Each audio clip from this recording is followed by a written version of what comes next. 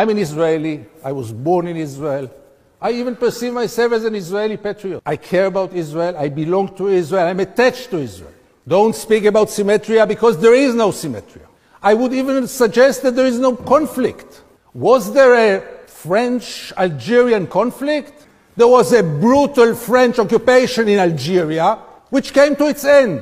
And there is no Israeli-Palestinian conflict. There is a brutal Israeli occupation which must come to its end one way or the other. In our backyard, there is a regime which is today by far one of the most cruel, brutal tyrannies on earth. And I know what I say because I cover it for 40 years.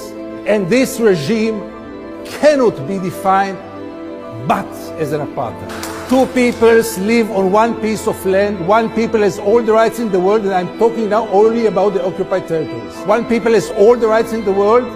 The other people has no rights whatsoever. It looks like apartheid. It talks like apartheid. It is apartheid.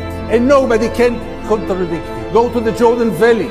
See the prosperity in the settlements, and then go and see the Palestinians who live there without electricity, without water, without any rights. And then tell me if it's apartheid, or you might invent it another title.